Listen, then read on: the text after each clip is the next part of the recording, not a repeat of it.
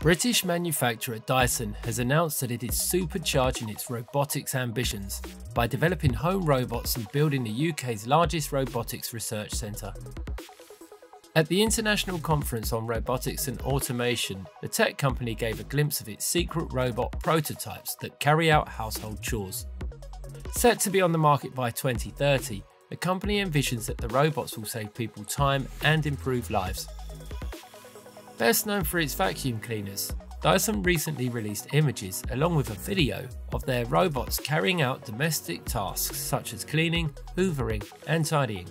As part of its ambitious plans, Dyson wants to create the UK's largest and most advanced robotics centre at Hullavington Airfield in the UK, and it's searching for the world's brightest robotics engineers to join the team. To help realise its goal, Dyson is looking to hire 700 robotics engineers over the next 5 years, who will be located across the brand's London, Hullavington Airfield and Singapore locations. 2,000 people have already joined the tech company this year alone, of which 50% are engineers, scientists and coders. The brand also said that it's been secretly refitting one of the main aircraft hangars at Hullavington Airfield over the past 6 months to prepare for 250 new roboticists.